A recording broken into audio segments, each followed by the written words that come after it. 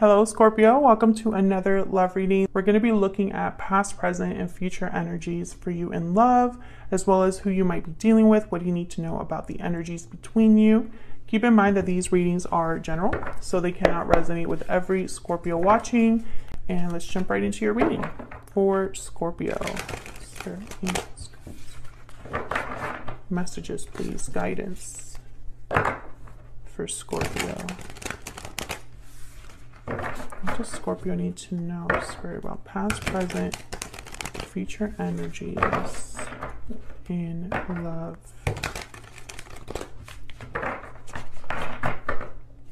Scorpio needs to know, Spirit, regarding love. Okay.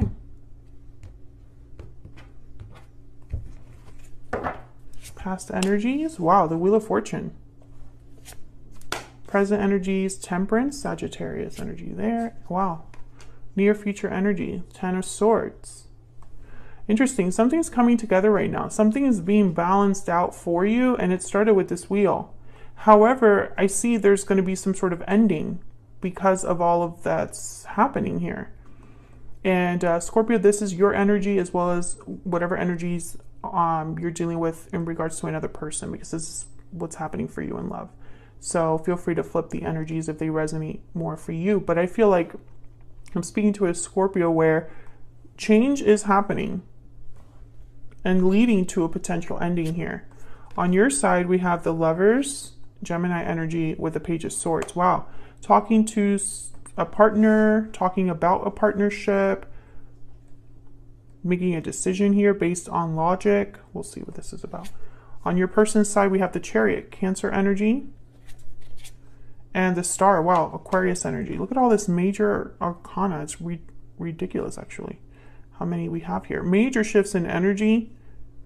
Yeah, things are definitely changing here, Scorpio. I feel like it's your person having the major, changes here, because they have the Chariot and the Star. So it's almost like wherever they're headed towards, they're hoping for things to be, for that to be the right answer. Overall energy at the bottom of the deck is the Nine of Swords. So someone's really anxious, worried about what's happening here, what's going on. Let's get some energy oracles. Tell me more, Spirit, about what's going on here for Scorpio. If I could shuffle, that would be great. Regarding love, what does Scorpio need to know?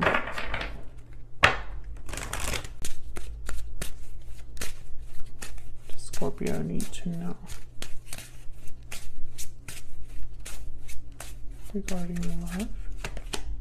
Strong bonds, family, union, partnership. Strong bonds and ties can influence someone's decisions or actions. And then we have victory lap, success, recognition, triumph. You're being recognized and admired for your success. So I feel like there's existing bonds here, attachments that someone's kind of influenced by. Bottom of the deck is patiently waiting, patience, faith. What you desire will be given at the right time. Have faith. I think whatever's happening here, it's not happening quickly, but there are definitely things in motion already.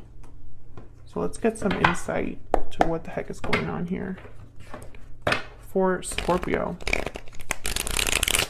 What does Scorpio need to know?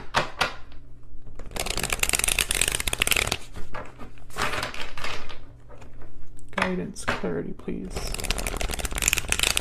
for Scorpio. Tell me about this Nine of Swords.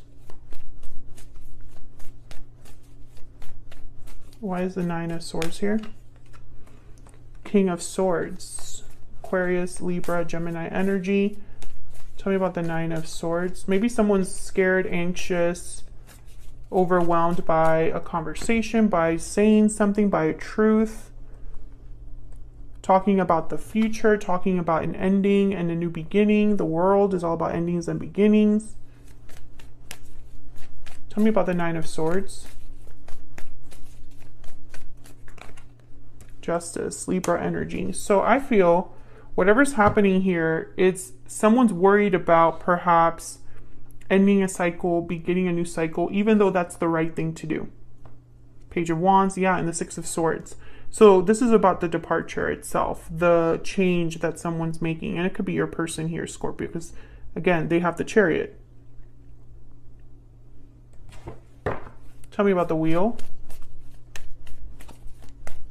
Why is the Wheel of Fortune here? Three of Wands. Tell me about the Wheel. Why is the Wheel of Fortune here? Someone could be taking some time here to, yeah, to make this happen. Four of Swords and the Four of Pentacles. Yeah, I feel like someone was dragging their feet. The Hangman's at the bottom of the deck. Yeah, I feel like someone was dragging their feet, holding back, not wanting to actually make this move, make this change. I feel like with the Wheel of Fortune, though, like things are moving no matter what. Things are coming together. Wow, Ace of Cups after that, and the Ten of Wands. Yeah, I feel like there's an exchange here. Someone needs to make an exchange. The old and the new cannot coexist. You have to let one go for the other. And it could be that someone was also slowed down by outside factors, or someone was probably waiting for the right time to make this move. Tell me about Temperance. Tell me about Temperance. Why is Temperance here? Knight of Pentacles. Tell me about Temperance. Everything here is slow. Yeah, and then the Knight of Wands. So interesting. Those are opposite knights. Two of Swords, yeah, undecided, and then the High Priestess. So I feel like what's happening here is that someone was just kind of scared to take action. Someone was scared to do what they needed to do, basically. And probably undecided as well as to how to have this opportunity, how to make this happen, you know? What's the best course of action? All of this is leading to an ending. So if someone was dragging their feet trying to avoid an ending, it's going to happen. If someone was waiting for the right time to have an ending, it's happening in that way. And it's all because of this Wheel. What's this Ten of Swords about?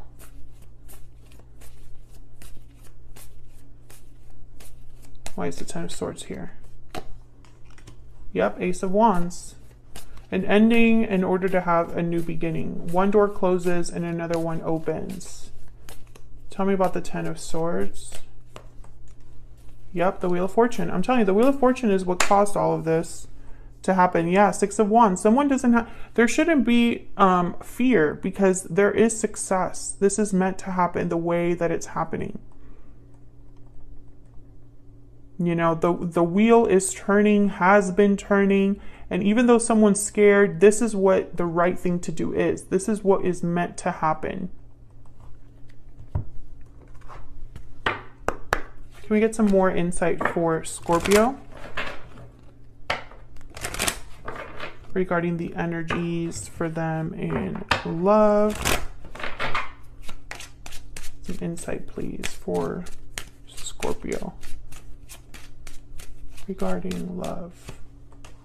Message of concern. Yeah, it's like someone's worried about communicating the fact that this is going to happen, that they're making a change, that they're ending something. Wealthy man. Maybe someone's masculine energy is concerned about finances.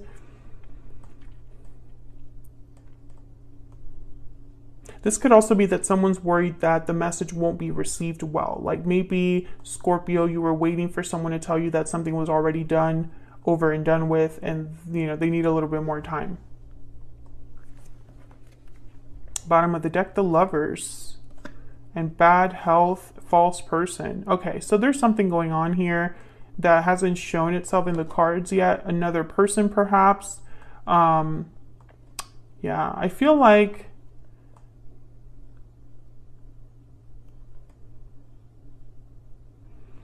I don't know. If it's not your connection with this person, then another connection has been going through a lot. It's been a difficult connection, a difficult situation. So let's jump down here to your energies. Scorpio, I have you on the left and your person on the right. Feel free to flip the energies if they resonate more for you.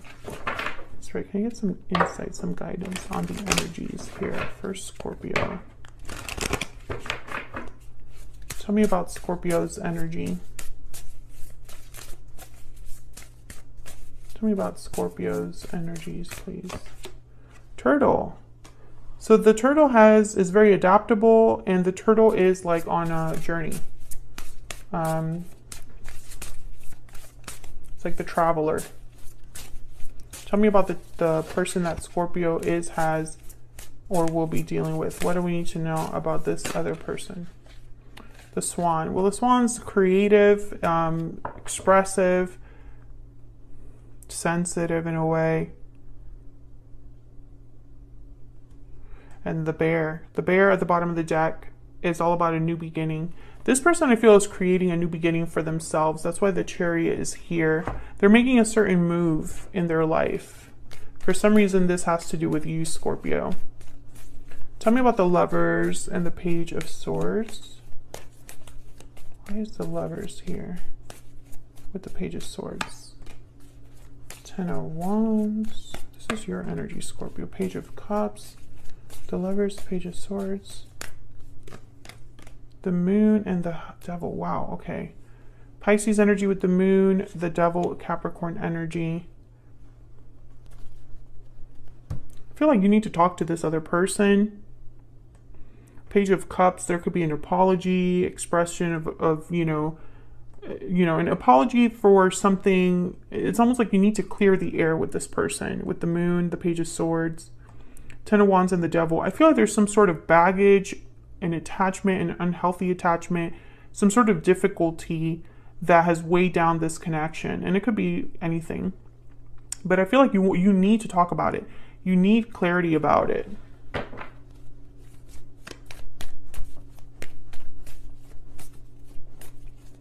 I get one more for this Page of Swords, please? Okay, the Ace of Pentacles. Yeah. 7 of Cups, the Chariot, and the 9 of Cups. I think you're going to be happy to hear this person's response. Cancer energy with the Chariot. I think you were waiting for this person to make the choice that they have made, Scorpio. Tell me about the Chariot and the Star.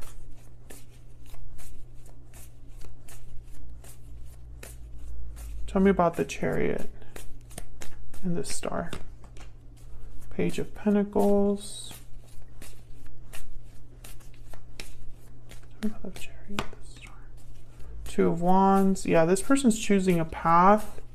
They're not going to have a lot to offer you, probably because they just ended something else or left, you know, a specific place.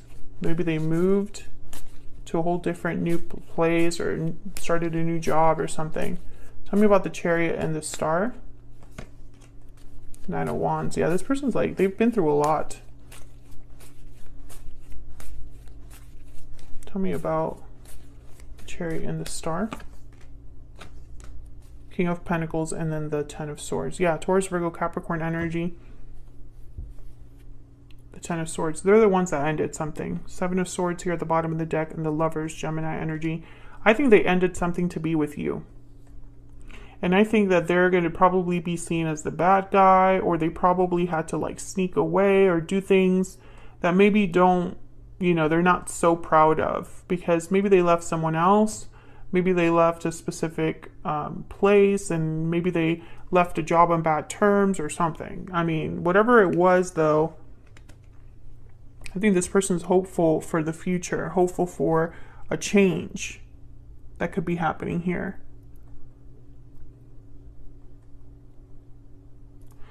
King of Pentacles, Taurus, Virgo, Capricorn energy. I think I already said that. They tend to take their time doing things. They like to do things the right way. So, you know, it's kind of interesting that they've gone about things in a 7 of Swords way, you know.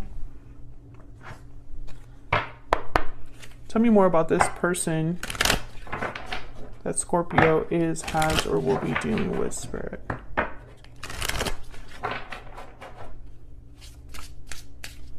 Tell me about this person that Scorpio has, or will be dealing with. I think this person also is going to need to heal from whatever situation they have ended, because the Ten of Swords is difficult ending. They're difficult endings.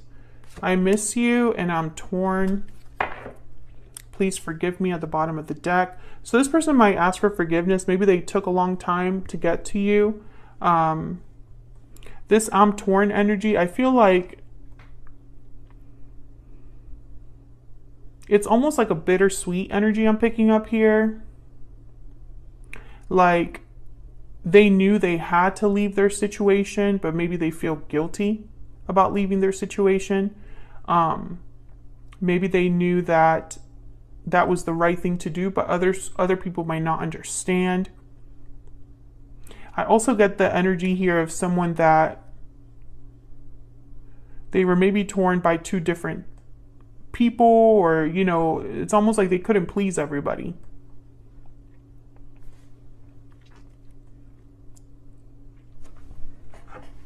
Can we get some more insight into this connection for Scorpio spirit? What do we need to know about the energies between Scorpio and this other person?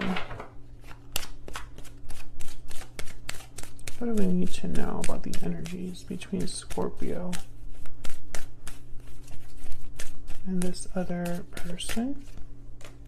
Chemistry. There's a strong magnetic attraction here. What else for Scorpio? I mean, I see that with the Lovers. Retreat. It's time to disconnect from the world. Unrequited love. There's not enough attraction or chemistry to keep the relationship going. Interesting. I think that you and this person had like a pause in your connection. Yeah, but your feelings are still there. Romantic feelings, keep an open mind, and bottom of the deck, soulmate. So I think what happened here is that there was like a pause, a lull in this connection. I think this is probably like a soulmate that you probably had a lot of chemistry with back in the day or in the past, and maybe it never really took off, or maybe feelings weren't reciprocated, or commitment was not reciprocated. But I feel like even though you separated or walked away from each other, you still thought about each other, you still care about each other. And I think over time, because I feel like time has passed here with retreat, I think you've both grown, changed, and I think that now this person has ended a situation, or is coming out of an ending, coming out of a difficult attachment perhaps, and it's allowing you to meet again or be together again. Let's see, let me get one more. Can I get some more energies, please, for Scorpio and this other person? What do we need to know about the energies in this connection, spirit, between Scorpio and this other person? What do we need to know about the energies between Scorpio and this other person? Looking inward, okay. I think you guys have both, you and this person, Scorpio, you haven't stopped thinking about the other hidden feelings. Yeah, you just kept your feelings buried, but they were always there. Can I get one more? Yeah, coming together. Destiny has brought you together. You were literally reconnecting with someone that your feelings never changed, and we have reach out at the bottom of the deck. I feel like you're going to be reconnecting. And this person might ask for forgiveness, you know? So that's what I have for you, Scorpio. Hopefully you enjoyed this reading. I hope that it resonated for you. If you enjoyed the reading, don't forget to hit that like button, subscribe if you haven't already. I'd love to have you. That way you can see more videos from me, and I'll see you all in another video very soon. Take care.